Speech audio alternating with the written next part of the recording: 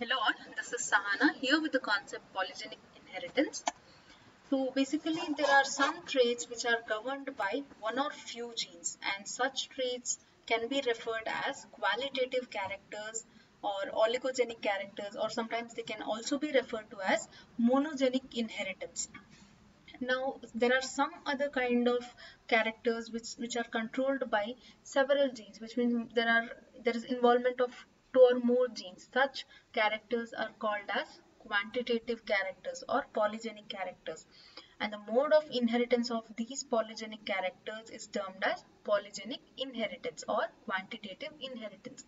And since there is involvement of several genes or factors in polygenic inheritance, it is also known as multiple factor inheritance, or it can also be referred to as multiple factor inheritance. Now, the definition goes like this. The term polygenic inheritance is applied when two or more independent pair of genes affect the same character in the same way and in additive fashion, which means there is a presence of two or more independent pair of genes which is affecting a single character, say for example the flower color or a seed color or anything for that matter, and it is affecting that particular character in same way. It's not like of these independent pairs one is having a positive effect and one is having a negative effect. It's not like that. All the pair of independent genes have same effect on the characters or phenotypic trait, and this happens in additive fashion or in a cumulative fashion. In these cases, the net effect on the character or trait depends upon the combined action of several genes, each of which have a small effect on the same character. Say for example, there is a involvement of two particular genes or three particular genes in production of a flower color, which has two extreme colors, that is one is dominant extreme and the other one is recessive extreme. And as all the alleles will be in the recessive condition, the recessive extreme color will be produced, and as the dominant allele will be keep adding to the genotype, then this white shifts to the extreme dominant color and it goes through a continuous variation. It's not like all of a sudden it changes to red or it goes to the recessive color, not like that. It actually have different gradations in them. All right, the polygenic traits, this does not show the clear cut differences between the individuals.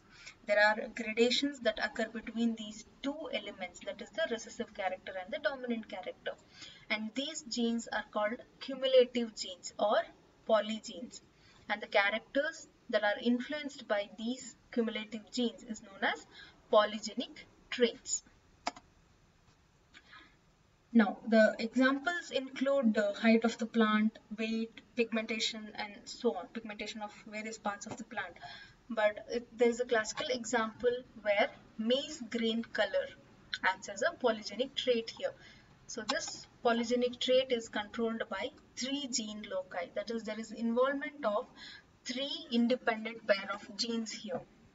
The grain color can range from white to dark red. As I said, there are two extreme colors here or two elements here. That is, one is extreme recessive character, that is white, and there is extreme dominant character, that is dark red.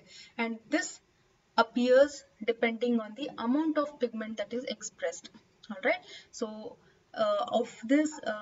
in these three independent genes, each gene has two alleles in them, which either codes for red pigment or white pigment. If the gene is, or if the allele is dominant, it produces red pigment.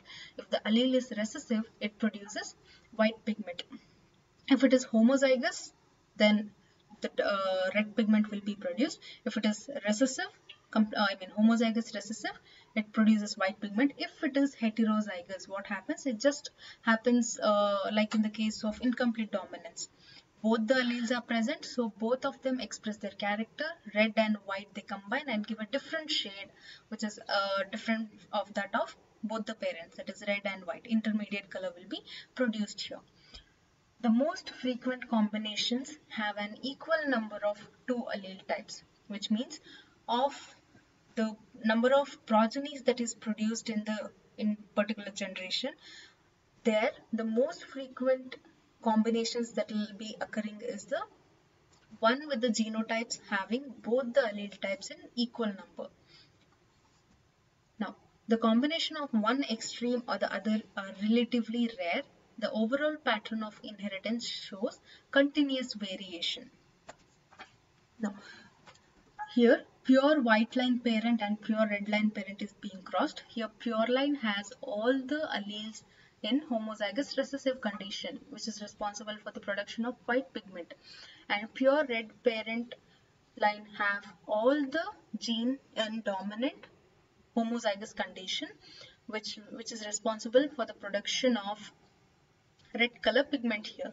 Now, as these are crossed, the gametes are formed and F1 hybrid shows heterozygous or equal number of both dominant and recessive alleles. So what is happening here is the dominant alleles are producing red color and the red pigment, and then the recessive alleles are producing white pigments here. So as a result, there is a phenotype that is medium red. And now when these F1 hybrids are self-crossed or self-fertilized, there is variety of F2 progenies that are being produced. Now here the phenotype is decided, or phenotype can be predicted by the presence of dominant alleles here. If there is no presence of dominant allele, if there is zero dominant allele, then the progeny's phenotype will be white. And if there is one red pigment alleles or the dominant allele that is present, then it has a little bit of red pigment that is produced, which mixes up with the white pigment that is produced by all these recessive alleles here. So what happens? There is a light shade of red color that is being produced in the progenies of genotypes, these three. And then there is another genotypes where there is two copies of dominant allele. So what happens? There is a little bit of darker red shade than the previous one. And there is these genotypes which are the highest frequency. Why? Because the combinations have equal number of both the dominant and the recessive alleles here. So what happens? They are equally producing red and white pigment, and the color is intermediate color, that is between the red and white, between those two parents' character.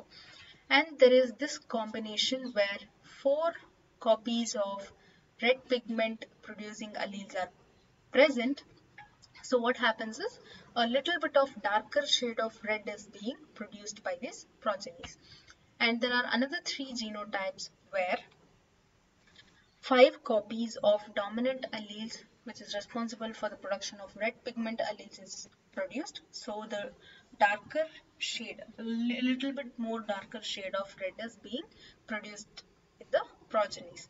Whereas in this last combination of genotype, this is an extreme dominant character here, because all the alleles are in homozygous dominant combination. So what happens is the extreme dominant character is being produced, that is the red color, dark red color is being produced here. Now the checkerboard goes like this.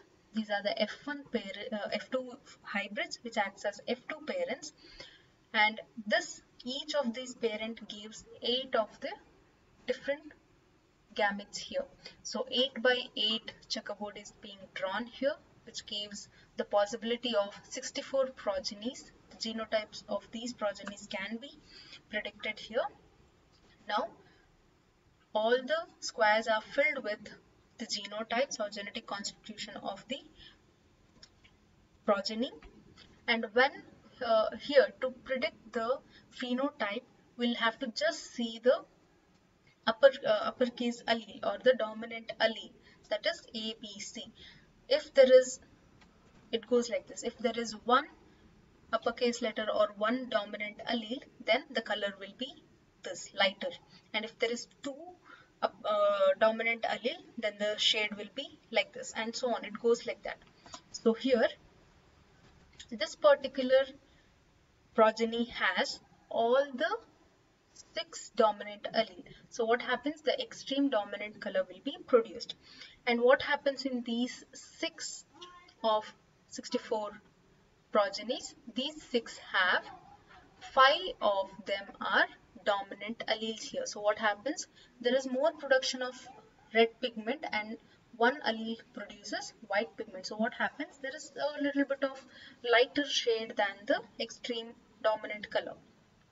And here 15 of them have 4 dominant alleles to produce a different shade of red, and here 20 of the progenies have only 3 or only 3 dominant alleles to produce the red pigment, and the other 3 will produce the white pigment. So there is a mixture of these two colors, and there is a production of intermediate color, that is a mixture of white and yellow, white and red here. And there are another white, the another 15 progenies with 2 dominant alleles and 4 recessive alleles. So what happens here is there is a little bit of lighter shade of red is being produced, and there are 6 progenies with a single dominant allele to produce red pigment, and the other 5 alleles produce white pigment. So the shade of red that is produced is very, very lighter here. And in the last progeny, all the alleles are in recessive condition, which means there is only production of white pigment here. There is no production of red pigment. So as a result, one of them is white here. So that is how all the 64 offsprings produces a continuous variation and produces a different shades of 2 elements here. There is production of different gradations of colors here. So this is the best example of polygenic inheritance.